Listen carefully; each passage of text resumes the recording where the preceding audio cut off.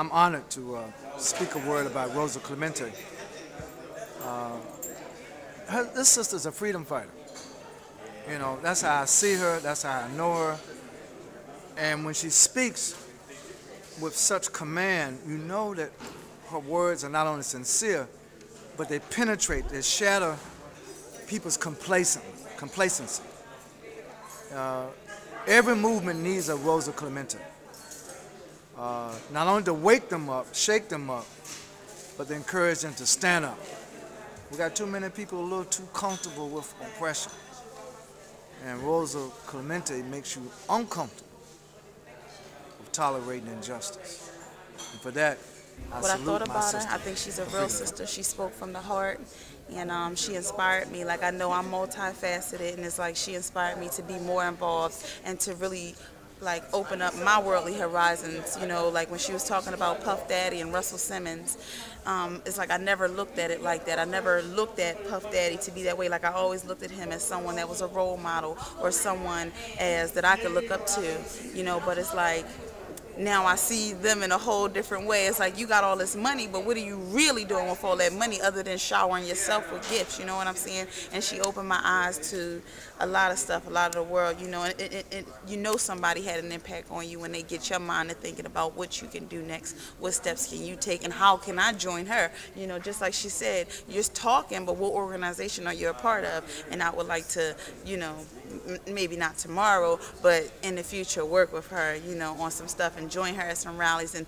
definitely go hear her speak again, because she's a motivational sister, and she helps me to believe in women power and girl power. And you know, we are the herbs of the world. We need to protect ourselves, basically. That's what, you know, she made me believe, that we need to protect ourselves, and we need to, you know, come together, unity, you know, fight against what you believe and speak up against what you believe in. It doesn't make you an activist or a wrong person. You voicing what you believe in, you know. So that's basically what I got from her. She's a powerful, wonderful, spiritual sister. And thank you. I'm honored. Thank you. First, I just want to say, when we talk about anti-capitalism, we can talk about that, because it exists almost everywhere in the world now, which means we as a generation have to stop being myopic and think that we only deal within the context of the United States. There's a world out there, an international world, that is affected by everything this government does. And yes, racism exists in Cuba, but you know what also exists there? The ability to talk about issues. Yes, it does, and I traveled there. The ability to go into a hospital and get free health care. Everybody eats, and everybody goes to school.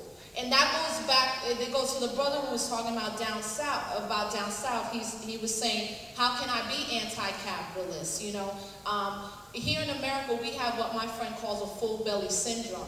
Like, we can't even fathom what it would be like to actually just have a house, some nice land, a mode of transportation, and health care. Like, our full belly syndrome tells us we have to have clothes, different clothes every day. We gotta have jewelry, makeup, get our hair done, our nails done, 18-inch rims. That's a full belly syndrome. But meanwhile, in the world, 1 billion people right now don't have access to water. So we can be anti-capitalist. And if we talk about it from an international perspective, right? And lastly, how do we reclaim the culture? First, you know, a lot of cats talk about hip-hop, just like I'm Puerto Rican. I consider myself a black Puerto Rican. A lot of cats be repping the Puerto Rican flag, but can't even tell me who Don Pedro Albizu Campos was, or that there's 11 Puerto Rican political prisoners in the United States. So a lot of cats talk about hip-hop, but don't know that there's 5 elements, right? The rapper, which Crazy Legs right now calls the bastard child of hip-hop. The DJ, the lyrics, the MC, okay. Backtrack, because he just gave me 10 seconds. The DJ, the graph artist, the breaker, the rapper, and the 5th element, which is knowledge and consciousness. So cats, if we want to talk about hip-hop, read books, study the culture, and know people like in Africa Bambaataa, Tua Dead Prez, right? That's how we reclaim the culture. I know, I'm done, but I'm going to finish this last sentence. And lastly, to the white woman from, I think it was Iowa, who said, what is hip-hop doing for me? That statement just, it's not a cool statement, because hip-hop is not supposed to do something for you. No culture is supposed to do anything for a specific person. It's what we do for the culture and how it creates freedom movement for people. So hip-hop was never exclusionary, although the basis of it is Black and Latino youth who got together because their high school arts and music programs were being cut. Africa Bambaataa and DJ Charlie Chase weren't like, white people can't be a part of it, right? Because if that's the case, Eminem wouldn't be making $1 million per show off rapping part of the hip-hop culture. So it's what you're going to do for the culture. Just like, and I'll end with this, the Black liberation movement. When we talk about civil rights and we talk about 60s, it is the Black liberation movement that gave white women their power. Okay?